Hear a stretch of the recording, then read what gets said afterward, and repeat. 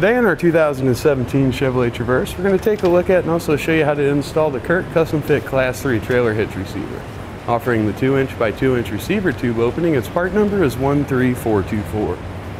As you can see, this is going to remain completely hidden behind the rear fascia of the vehicle. It's going to give us a really nice clean look, completely factory. It doesn't look like we've changed anything there at all. Now to access it, we just want to turn the two little tabs that are on the bottom of this plate, and we can pull down on that to release it. That's going to expose our hitch. Now the hitch is a Class 3 2" by 2" receiver tube opening here. You can see the nice reinforcement collar around the end, makes it nice and sturdy. Now these hitches work out great for bike racks, cargo carriers, trailer hauling, whatever it is. Class 3 hitch, there should be an accessory that'll work out for you there. Now this is going to have a plate style safety chain connection point on it. Kind of oval hole openings there. Don't seem to have any issues with clearance, so you should be able to get all kinds of chains connected.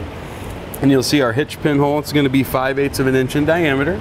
And we've got plenty of room around it for anti-rattle devices, locking hitch pins, pins and clips. You just want to be sure that those are rated for Class 3 use. Now when it comes to our hitch's weight ratings, it's going to offer a 500-pound tongue weight capacity. That's the maximum downward force we can put here at our receiver tube opening.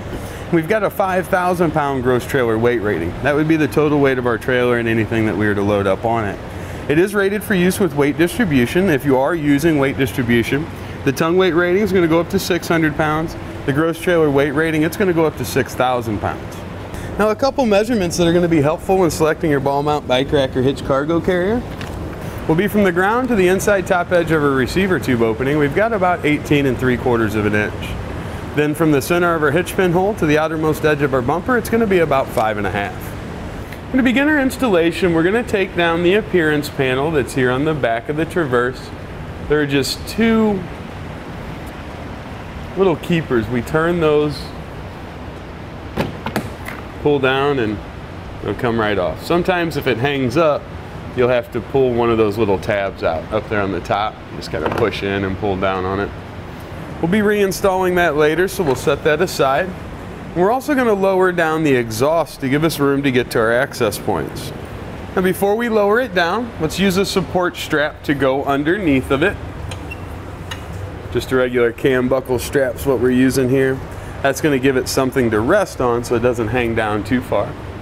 Now we're going to grab a little bit of spray lubricant, and we're going to be removing the hanger that's located right here. We go directly on the other side of the tailpipe. Got one right there. And then if we'll follow this forward, it's going to be another one located right up here in front of this cross member.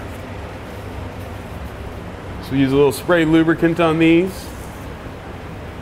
Usually helps them slide off there a little bit easier. And then we'll just use a large screwdriver or a pry bar and get those slid off.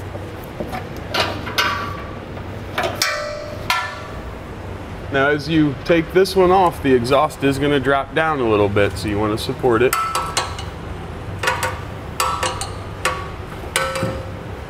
And then we'll let it come down and rest on that strap. That'll give us plenty of room to get to the two weld nuts that are in the rear of the frame here. We've got one right here, one right here. Those are going to act as our outside attachment points. Those are going to be in the same spot on both sides. Then in the middle, see the two rounded holes, one here, one here. That's where we're going to put our plate nuts, right up over top of that. We'll show you that in a few minutes. Now it's a good idea before you lift your hitch up into position, use a little spray lubricant and a tube brush to get out any dirt or debris that might be in those weld nuts.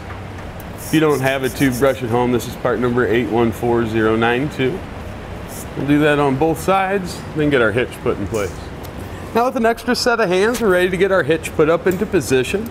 This is one you could do by yourself, but make it easy on ourselves. What we're going to do is take our provided hardware, thread it right up in those weld nuts. You can see I got a conical tooth washer on there. I just want to ensure that the teeth of that washer are facing up towards our hitch. Once we get a few good turns on a bolt on each side, then we just let it rest there while we get the rest of our hardware positioned properly. All right, now that we've got the 4 of those in place, let's take care of our center connections. Now, if you have existing weld nuts that are already in place there, just going to use the same hardware that we did for the side. Since ours doesn't have weld nuts, we'll show you how to take care of that. We're going to take that, run it up through the hitch, through the hole, and then we just want to direct it over towards the end of our bumper. See, that'll come out right there. Gonna add on a spacer block to that. Also thread on one of the carriage bolts. And we'll feed those into the end of the bumper there separately. Bring them on over. You'll see they'll come right down through the hitch. So take our pull wire off, raise our hitch slightly, and thread on one of our flange nuts. Now we'll do the exact same thing for the other side. Now we just want to take a quick look. We'll be sure we have our hitch centered on the vehicle, and we'll start snugging down our hardware.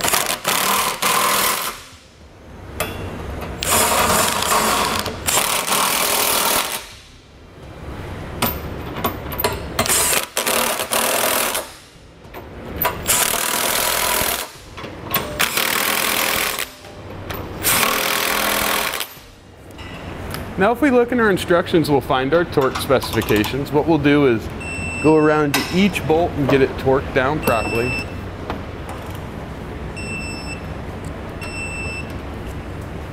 All right, with everything torqued down, we're ready to get our exhaust put back up into position. Just lift it back up, and then we'll just slide those hangers back on. Should go on pretty easily. If not, a little bit more spray lubricant can help you out there. Now I like to put them back on doing this one first, the forward one second, then the one here on the outside third. That seems to be the easiest way. Now we can pull down our strap and our hitch is going to be ready for use. And that's going to complete our installation of the CURT Custom-Fit Class 3 Trailer Hitch Receiver, part number 13424 on our 2017 Chevrolet Traverse. Click the link below to shop, learn more, or visit us at etrailer.com.